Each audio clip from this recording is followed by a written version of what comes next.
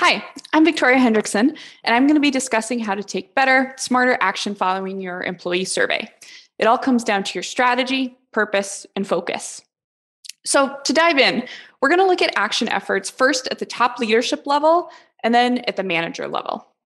First, at the executive level or that top leadership team, there's that question of what should we work on as a company?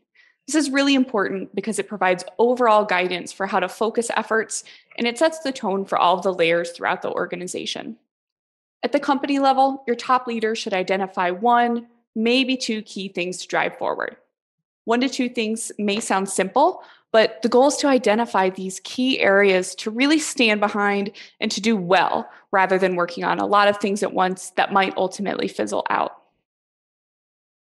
In selecting what to work on, survey scores are of course important, but what's high or low is not necessarily the driving force. Start with what's most critical to your business. So start by thinking about your strategic priorities and what the business is focused on. Consider how any survey topics might support those efforts. So if it's the year of quality, look at your quality items.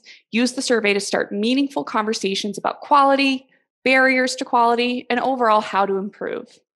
Sometimes we help executive teams identify these areas through strategic analyses or linkage research, although often it's really evident to the team what they should work on. And these analyses solidify the commitment and reinforce what's most important to the employee base.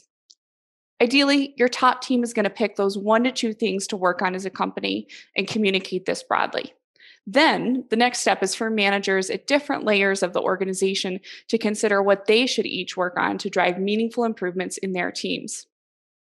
So that takes us to the next question, and that's how do we help all these managers know what they should work on? These managers are busy, they might not be data experts, and typically we can't provide them each with a consulting team to help figure it out. So here we leverage tools to make sure this is done consistently at scale. At OV, we have an algorithm that will identify the specific survey items that any one manager can have the most impact on. One of the keys here is we want to emphasize those items where the managers really can have an impact and make a difference. So for example, if your survey question on benefits is really low, we probably wouldn't suggest that as an area to work on. Most managers can't meaningfully impact benefits, so we wouldn't want to suggest that. It might feel deflating and ultimately it's not going to lead to action. We would want to suggest something more actionable, something like team climate or career support, something within the manager's sphere of influence that they can really drive forward. So here, we want to make sure that managers have a clear assignment. Typically, that's finding one to two things to work on. We want to provide them support in identifying the most actionable and impactful items. And then we want to provide ongoing reminders to make sure those efforts stay top of mind throughout the year as things get busy. So to recap, when thinking about your action efforts, remember these three things. The first is to start with your strategy. What's going to support those bigger goals? Second thing is to remember the purpose of the survey and helping finding these key areas to focus rather than trying to address everything all at once. And finally, stick with what's most actionable.